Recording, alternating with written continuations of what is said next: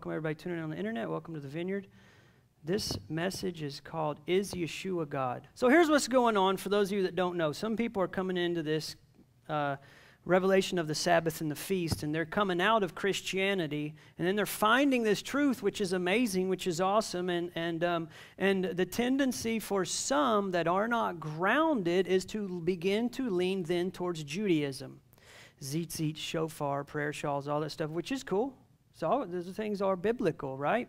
But the focus then gets on the stuff, and then the focus gets on the religion itself, which is a trap. Christianity as a religion is a trap. Judaism as a religion is a trap. I say this over and over. We are a kingdom of priests.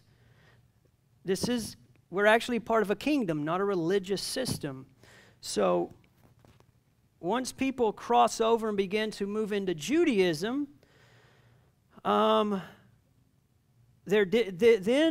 I've seen lately especially is a tendency to begin to doubt the New Testament as the Word of God. Paul becomes a crazy person. And then Yeshua is not God all of a sudden. So when you throw the New Testament out, you don't have Yeshua anymore. And people that I've watched actually say they would never deny Yeshua have denied Yeshua. It's heartbreaking. Many of us have wept over that. So I've been addressing that, and we're going to deal with it again this week. And I probably am going to start a series just totally on Yeshua, the Messiah of Israel from Genesis to Revelation, and go about 10 years on that. We'll raise our children and grandchildren on Yeshua. Right, Tom? I like this congregation. If I wasn't a pastor, I'd come here. Because they're grounded. They are grounded in that place. They are grounded on the Holy Spirit and Yeshua, primarily, mostly Yeshua. That's what it's all about. And so those people at the Vineyard are good people.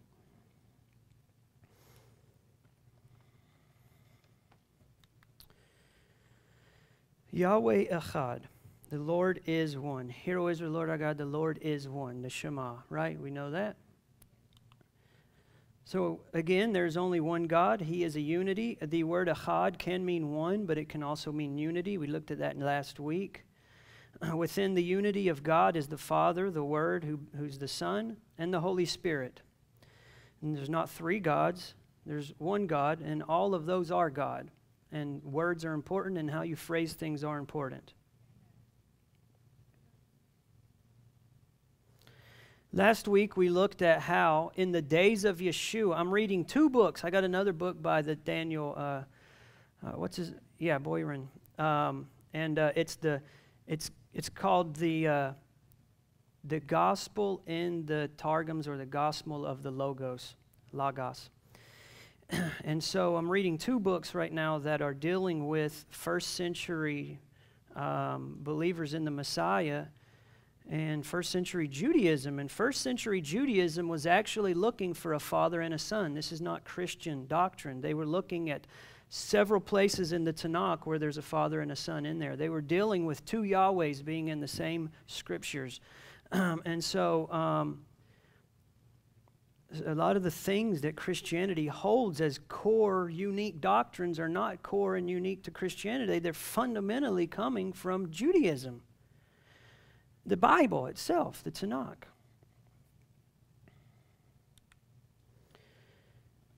Shema Yisrael, Yahweh Eloheinu, Yahweh Echad. Hero is the Lord our God, the Lord is one. The Targums. So this week we're going to look into the Targums.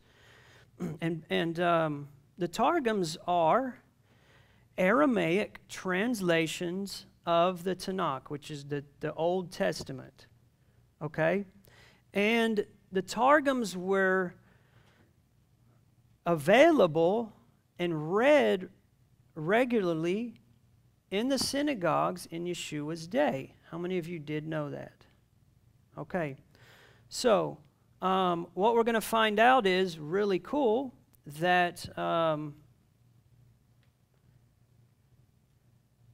that the Targums are translations into Aramaic, and they're kind of like commentaries in some spots as to what was being said in the Hebrew, and then they would write some extra stuff in the Targums to help the reader understand the passage. Does it make sense? So, first of all, the Targums are translations, and the things that we're going to look at that are in there, they're adjusted and added, are not in the original inspired Hebrew text, just so you know. But the point of me bringing the Targums to the table today is to show you that in Yeshua's day, there were a father and a son, and we're going to look at the word of the Lord personified and how that Yeshua is the word of the Lord. He's the word of God, okay? And the goal is today, when we leave, is again, I am proving with the scriptures. Today I'm using the Hebrew and the Aramaic, but I'm going to show that Yeshua is God, okay?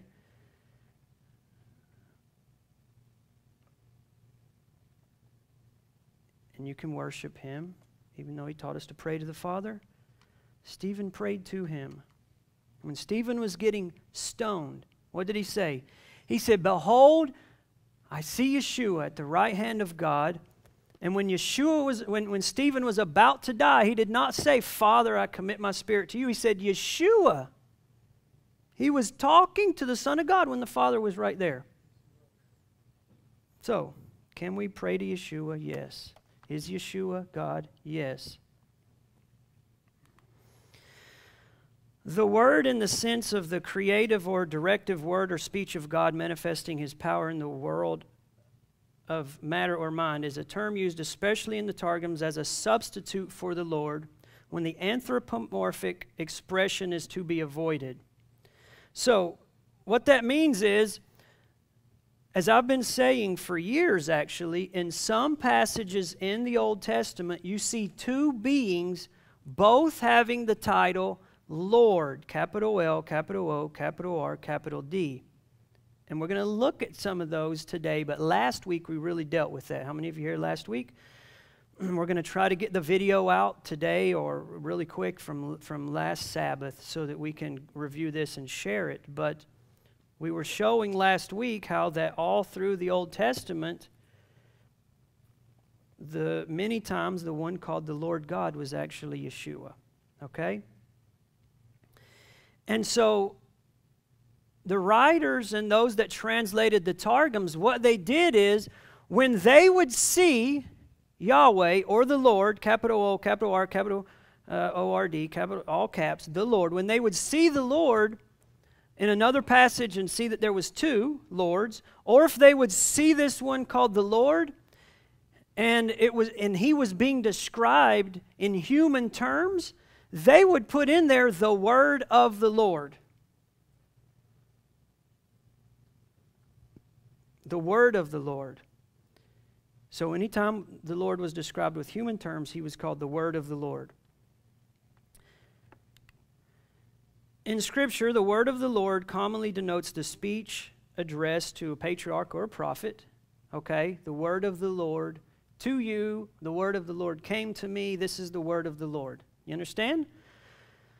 So the word of the Lord would come to a prophet, and then the prophet would say, "This is, thus says the word of the Lord," or the word of the Lord. So, you understand what I'm saying? So the word of the Lord would come. But the word of the Lord is also spoken of as having creative power. Okay? Why am I showing you this? Because I'm going to prove to you that the word of the Lord in the Bible is Yeshua. It's not just always the spoken words that would come from the Ruach. As my opinion, when the word of the Lord would appear to a prophet or come to a prophet, it was Yeshua speaking to the prophet. And I've said this again, and for those that watch this and didn't see the other two parts, in the beginning in Genesis, humans were created without sin. They had a relationship with God. They could actually communicate with the Father. This is my opinion. Once they sinned, the Bible says in the English that God came and walked in the cool of the day in the garden. What it says in Hebrew is the word of the Lord echoed through the garden. So from the moment humans sinned, it has been the word of the Lord, which is pre-incarnate Yeshua. He's been the mediator from Genesis to Revelation.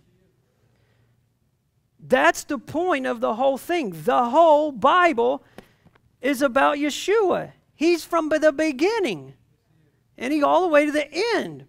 And in the days to come, after He's the judge and done everything, He's going to turn everything back over to the Father. And they will be one again, like they were before all this stuff happened. Do I understand this? No, but we're going to look at some scriptures. So by the word of the Lord were the heavens made. Now, you can just say, okay, the word that God spoke in the beginning, God said, yes, that's true. But we know from Colossians that Yeshua is the one that created everything. In Psalm 33, for He spoke and it was done. The word here and announced, the word heard and announced by the prophet often became, in the conception of a seer, an anthropomorphic power apart from God. Hear that. Listen. The word was an anthropomorphic power apart from God. That meant that they were seeing two lords. One was the word of the Lord, one was the Lord, and the one called the word of the Lord was described with human terms. We see this with the angel of the Lord or the messenger of the Lord. The Lord sent a word against Jacob and has fallen on Israel in Isaiah 9. He sends His command to the earth and His word runs swiftly. Okay, could that just be metaphoric language? Yes, but could it mean that the word is running? He sent out His word and healed them, and He rescued them from the grave in Psalm 107. So the Targums are very old Aramaic translations of the Hebrew Bible. Now, the next few slides I'm just going to read so you can have an understanding of this, okay? So there's a few paragraphs. They were authoritative and spoken aloud in the synagogues along with the Hebrew Torah and half-Torah readings. Public reading of the scriptures in ancient synagogues were accompanied by translation into Aramaic because that was spoken language of most of the Jews in Israel and Babylon during the time of the Talmudic era. The normal practice was that after each verse was read from the Torah scroll, someone would say it in Aramaic. Targums were utilized in the synagogues before, during, and after the time of Yeshua, being necessary because many of the Jewish people that day could not understand Hebrew. Not all, some.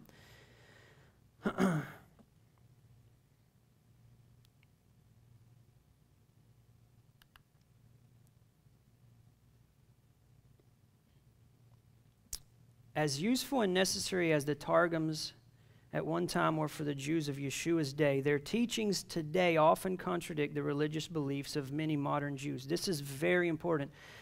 And in the book, The Jewish Gospels, the foremost Talmudic scholar on the planet right now is saying this. Hear this. The foremost scholar of the Talmud in this generation says this. The teachings during the days of Yeshua, according to the rabbis and Judaism, are different than today. They're different. They've shifted, just like Christianity, just like everything has shifted. A little leaven has got in there.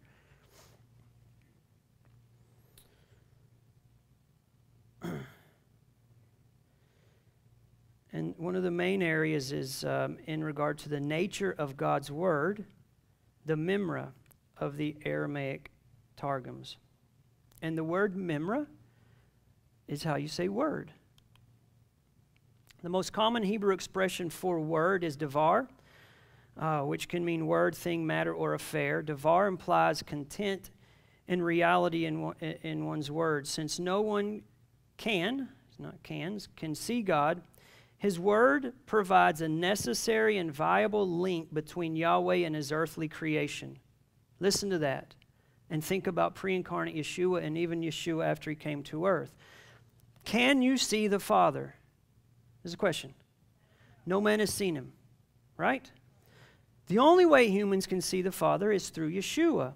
And before Yeshua came to earth, there was a Father and the Son. We looked at it in the Psalms, we looked at it in Isaiah, and we looked at it in Proverbs. There's a Father and a Son. So because no one can see God, and after sin came, God was hidden, and from that point in Genesis, God used His Word to be the mediator between Himself and men. And what does Yeshua say when He comes to earth? He said there's only one mediator between God and man. Right? And He says, that's me.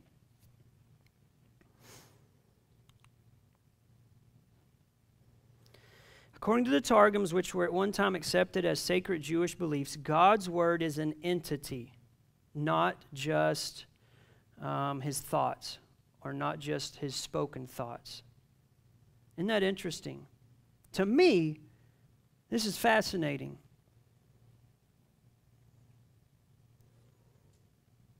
The Memra, which is the Word, and that's how you say it in Aramaic, is to be worshipped, served, obeyed, spoken to, and prayed to as God.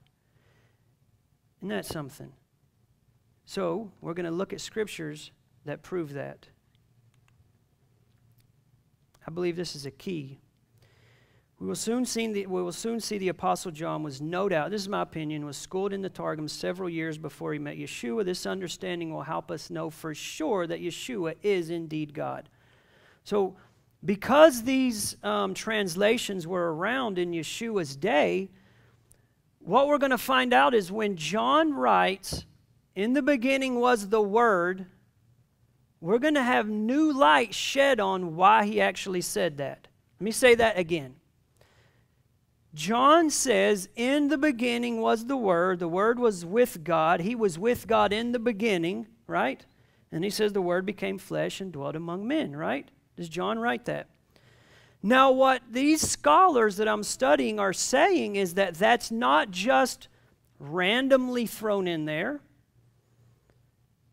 And some even say that it's not even connected to the word of the Lord coming to the prophets as written in the Hebrew, but that he was actually referring people to the word written in the Aramaic, which had anthropomorphic descriptions attached to it. Okay?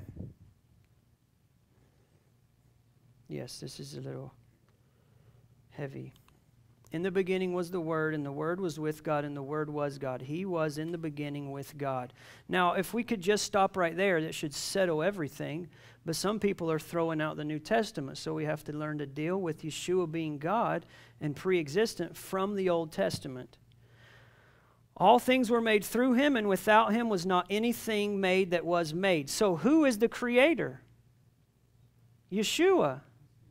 We will actually see that in one of the translations of the Targums referring to the word of the Lord as the Creator. In Him was life, and that life was the light of men. The light shines in the darkness, and the darkness has not overcome it. The Word became flesh and dwelt among us, and we have seen His glory, the glory of the only Son from the Father, full of grace and truth. John bore witness about Him and cried out, "This was He of whom I said, He who comes after me ranks before me, because He was before me. For from His fullness we have all received grace upon grace. For the law was given through Moses, grace and truth came through Yeshua the Messiah. No one has ever seen God. The only begotten God who is at the Father's side, He has made Him known." And some translations there have, for God, they have Son. Okay? Either way, Yeshua is the one that makes God known to us, right? The word is the logos in Greek. And he says, John, in the beginning was the Word, and the Word was with God, and the Word was God. He was with God in the beginning, right? And so,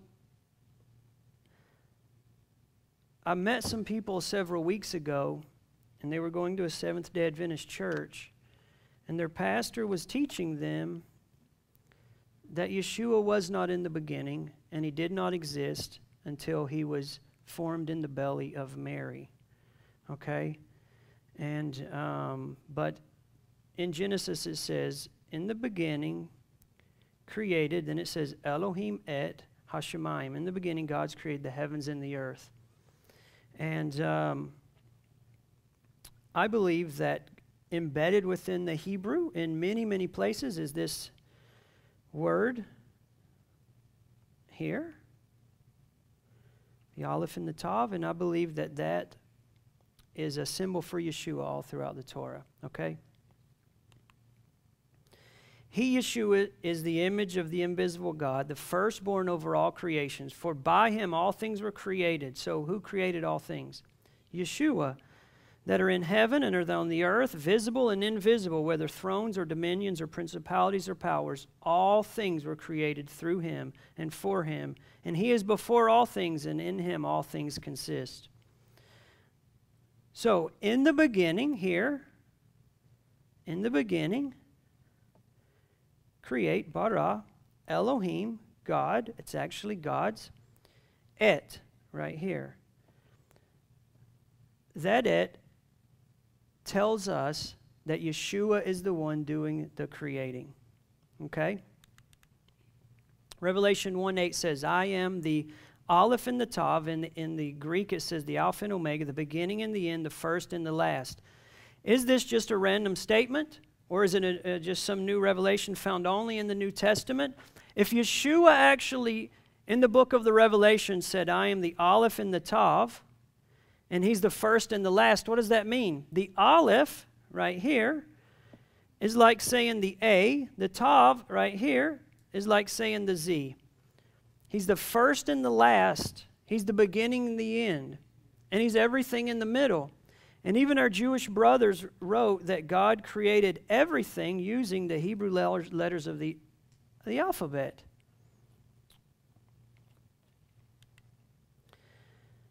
And so I believe when Yeshua was saying that in Revelation 1:8, he was actually referring us back to a passage right here. Thus says the Lord, the King of Israel. What's that say? And his Redeemer, the Lord of hosts.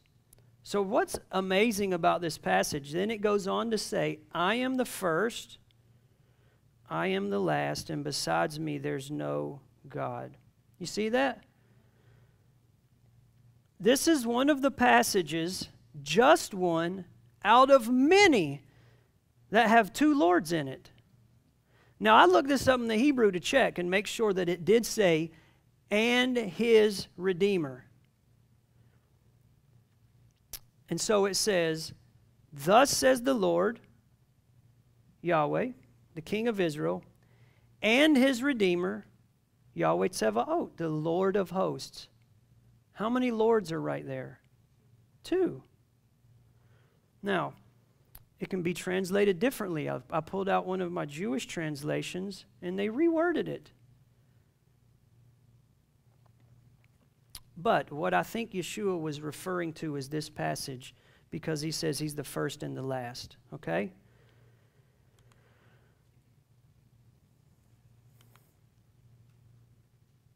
When the scripture says, I am the first, it's the Hebrew word rishon. Say rishon. And the last, and besides me there's no other God. So it's the Hebrew word rishon. Rishon comes from the root word rosh. Say rosh. Rosh means first. It can mean head. It can mean chief. It can mean leader. It can mean a crown. It means one that wears a crown. Isn't that cool? Who's Yeshua? He's the head. He's the chief. He's the leader, and he wears a crown. He's the king. Amen? That's why he's the first. Chris Egbert sent me these three scriptures all combined together. Isaiah 44. Thus says Yahweh, the King of Israel, and his Redeemer, Yahweh of hosts. I'm the first and the last, and there is no God except me. And 1 Corinthians says, when all things shall be subdued unto him, then shall the Son also himself be subject unto him that put all things under him, that God may be all in all. Interesting. And Yahweh shall be king over all the earth. In that day there shall be one Yahweh, and his name one. How cool is that? All throughout the Tanakh, many places, and you can get the teaching from last week and look at it, there's two Yahwehs. The Bible is telling us, according to what Paul wrote and according to Zechariah, and I believe that he was drawing from this passage. I believe Paul was gleaning from Zechariah when he was saying that there's a day coming when God is going to completely be one again. Do I understand that? No. I don't get it. Right now, I know this, that when Yeshua ascended, then the disciples looked up into the sky. They said, the angel said, don't be alarmed. Quit looking up in the sky. Yeshua who went up is going to come down just like he went up. That means that Yeshua has a physical body right now, and he's coming back down. Although glorified, he has arms, he has scars, he has hair on his head. I think that's pretty cool. Whenever those who wrote the Targums came to passages where Yahweh is anthropomorphic, visible to humans, or written about in human terms, where there are two or more Yahwehs indicated by the text, the Targums often substituted the word of the Lord for one of the Yahwehs. For example, here we go. In Genesis 19:23 through 24, the Tanakh actually says, as the sun rose upon the earth and Lot entered the Zohar, Yahweh rained upon Sodom and Gomorrah sulfurous fire from Yahweh. Now, that's literally what it says. What does that mean? Now listen, Abraham sitting in the tent in the heat of the day just circumcised himself. Now talk about serious for the Lord and his ways. 3 men come. How many? 3. He says, get some food. They eat. 2 men leave that we know later are angels that go to Sodom. Right? 1 is left standing there. The Bible describes the one that is left standing there as Yahweh. And he talks to Yahweh, right? So, in that passage, the one called Yahweh is not the Father, it's the Son, correct? Everybody follow me? Y'all, wait, what do we need to do? Some jump jacks, push-ups? We need to pass out some espresso? I know, we need some automatic, just in the back of the seats. Just grab your straw.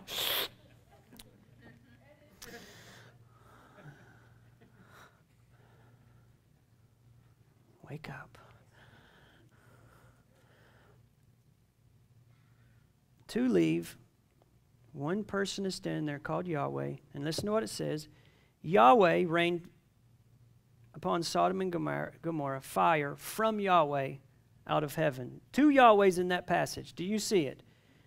Okay, so I believe the Yahweh that was on earth says came down to see if all this stuff was really bad.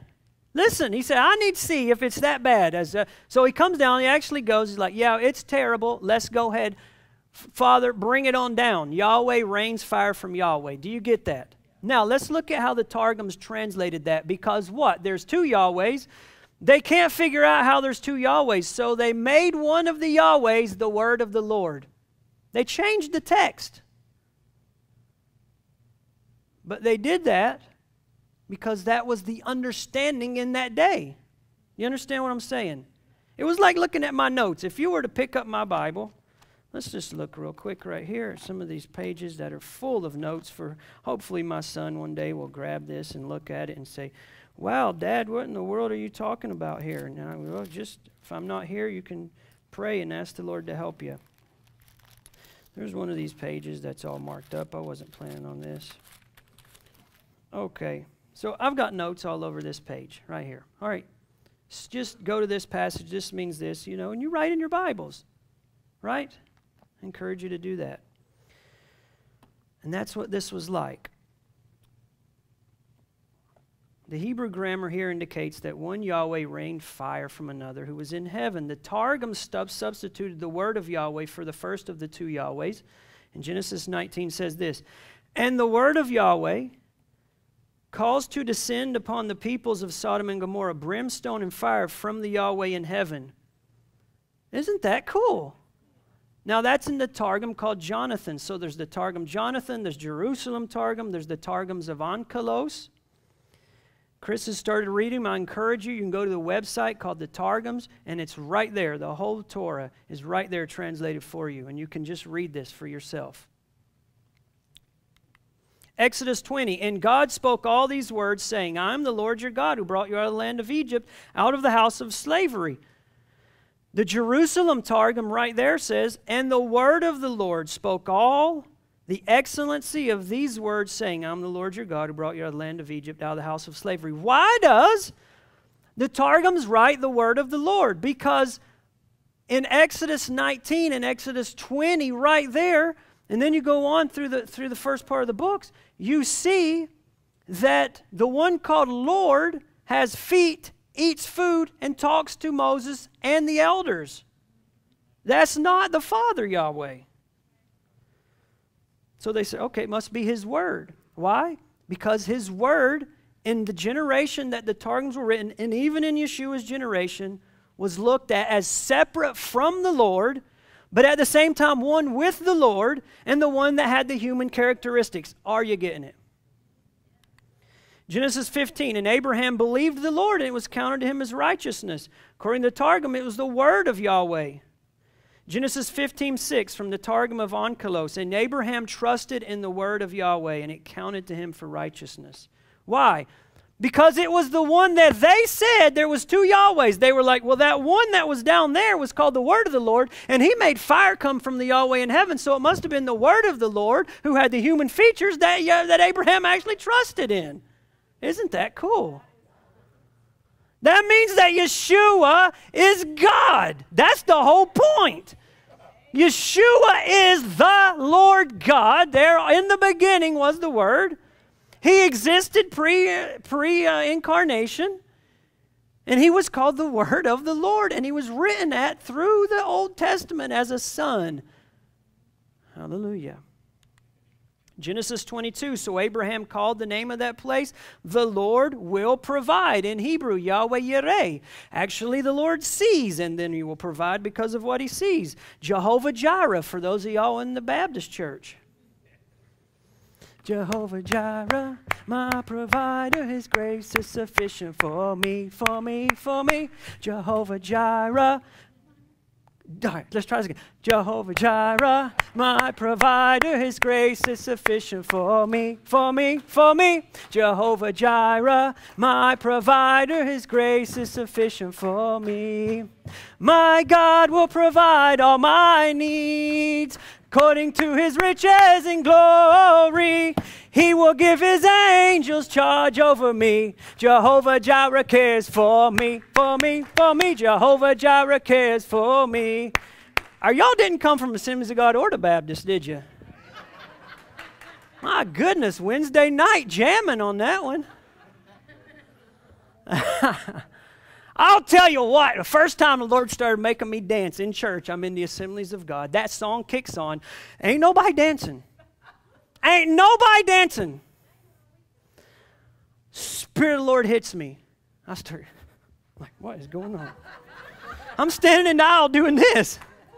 Like, the Holy Spirit said, let it go. Just go. Next thing you know, I am out of I don't even know what happened. I put my hands up. I ended up in the front of the church. And they extended that song for like 10 minutes because there was a dancing maniac up there. I found out later, I just come out of the trance. I was like, oh.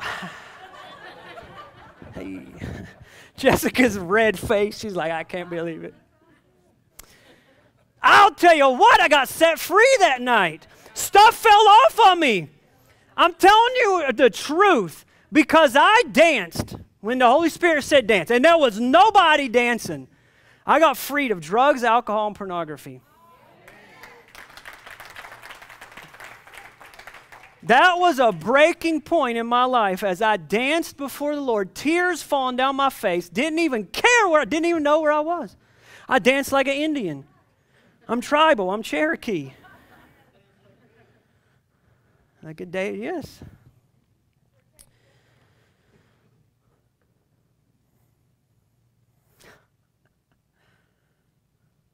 Genesis 22 in the Jerusalem Targum. And Abraham worshiped and prayed in the name of the word of Yahweh. How cool. And said, you are Yahweh who does see, but cannot be seen. So the first Yahweh, the Memra, serves as a mediator between Abraham and the true God. This is the understanding of the word of the Lord. A mediator. The Memra has significant role in Abraham's covenant. Genesis 17, and I will establish my covenant between me and you, right? That's just the English from the Hebrew. Targums of Onkelos, I will establish my covenant between my word and between you. According to the Jerusalem Targums, the word of Yahweh created man not only in the image of God, listen, but also in the likeness of God's word. How cool is that? Genesis 1:27. So God created man in his own image. In the image of God he created him. Male and female he created them. The Jerusalem Targum, which was read during Yeshua's day, which John would have studied and understood, had anthropomorphic connotation. Listen, Genesis 1:27. And the word of the Lord created man in his likeness. In the likeness of the presence of the Lord, he created him, male and female. His yoke fellow, he created them. Interesting. Interesting. Why?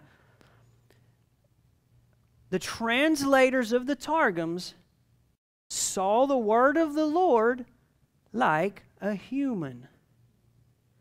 You get it? Well, he had feet. He ate food. He talked to people. Ezekiel saw a man. Daniel saw a man. There was 4 men in the furnace. Abraham talked to a man. Moses saw a man. The elders saw a man. That's why we say amen. Goodness gracious.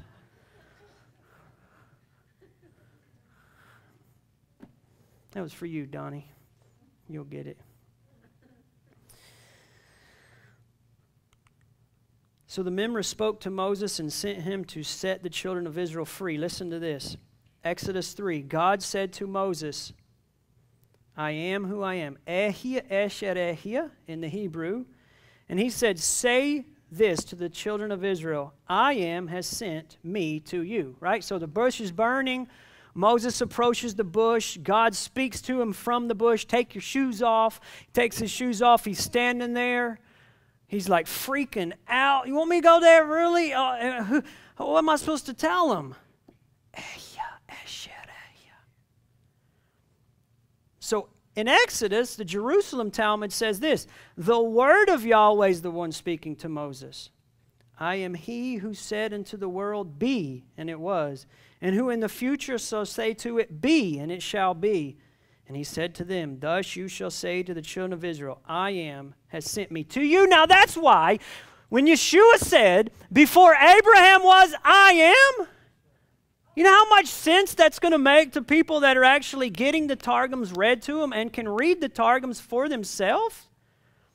Oh, goodness. Genesis 9, and God said to Noah, this is the sign of the covenant that I have established between me and all flesh on the earth. In the Onkelos Targums, it says this. Yahweh said to Noah, this is the token of my covenant which I have established between my word and between all flesh that is upon the earth. Again, it's the word of the Lord right there speaking and making the covenant.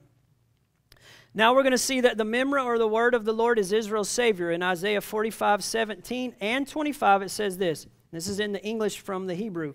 But Israel is saved by the Lord with everlasting salvation. In the Lord, all the offspring of Israel shall be justified and shall glory. So justification and salvation, those are synonyms.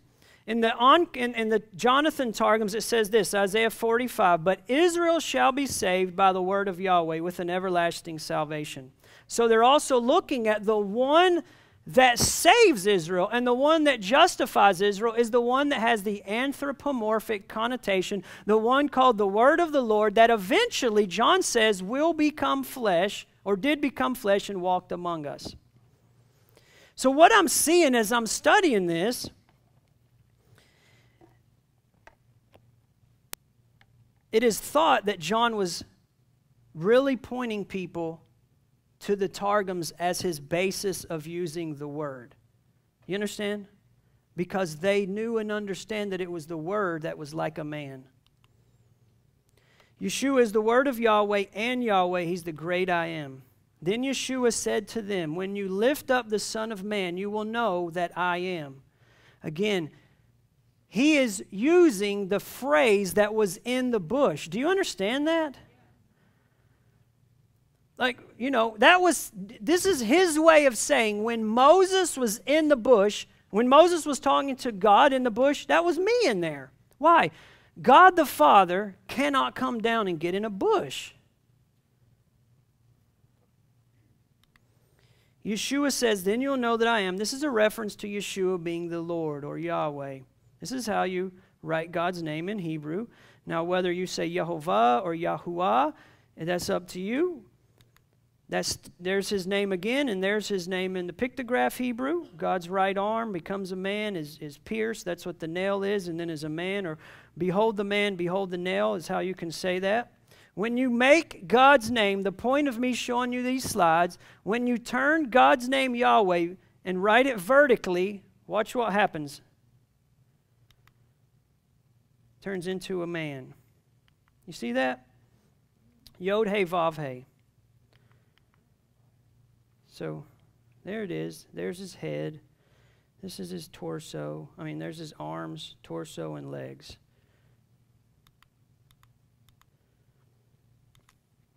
That's how cool that script is. Even though that wasn't the original script of the Hebrew, it's pretty cool that when you turn it vertically, it becomes a man. Pilate wrote a title and put it on the cross, and it said this: Jesus of Nazareth, Yeshua of Nazareth, the King of the Jews. And what you can do is take the Yod, He, Vav, He, and it spells Yahweh's name. Yeshua of Nazareth, the King of the Jews. And written in Hebrew, each word, if you take the first letter of each word and drop it down, it spells out Yahweh's name. Okay? So it is believed that the reason that Yeshua said, when you lift up the Son of Man, you'll see that I am. You can turn that back. He was actually pointing to a fact that written and embedded in the sign would be Yahweh's name.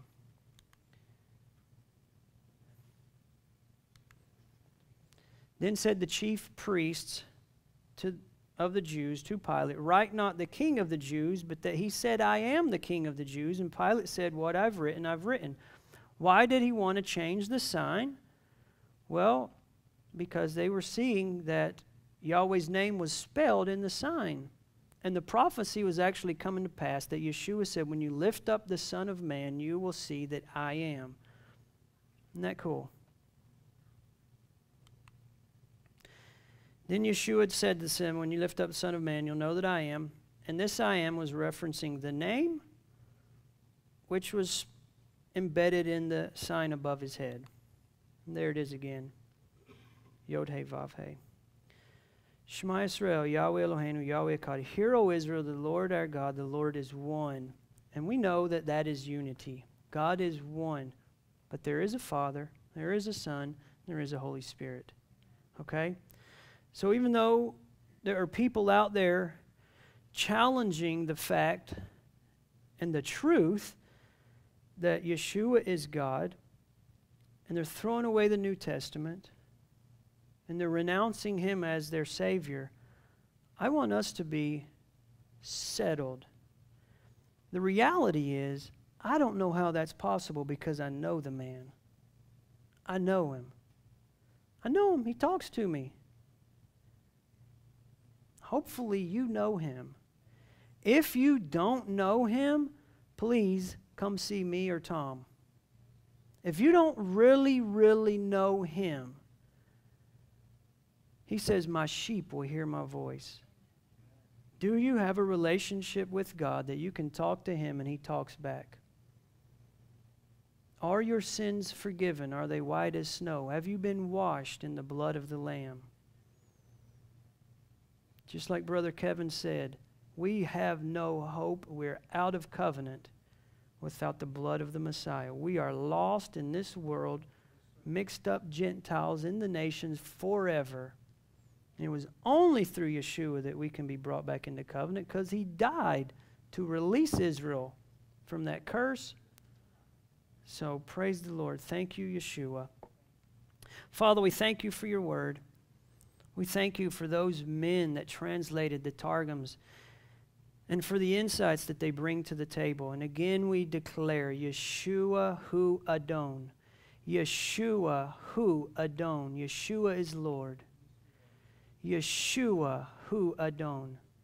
Yeshua Hu Yahweh Tzevaot. Yeshua is the Lord of hosts. Yeshua Eloheinu. Yeshua is our God. Father, bless your people today as we enjoy your Sabbath. Teach us your ways. Draw us close to your Son. Help us to walk in repentance. Amen. Hallelujah. Shabbat shalom, everybody.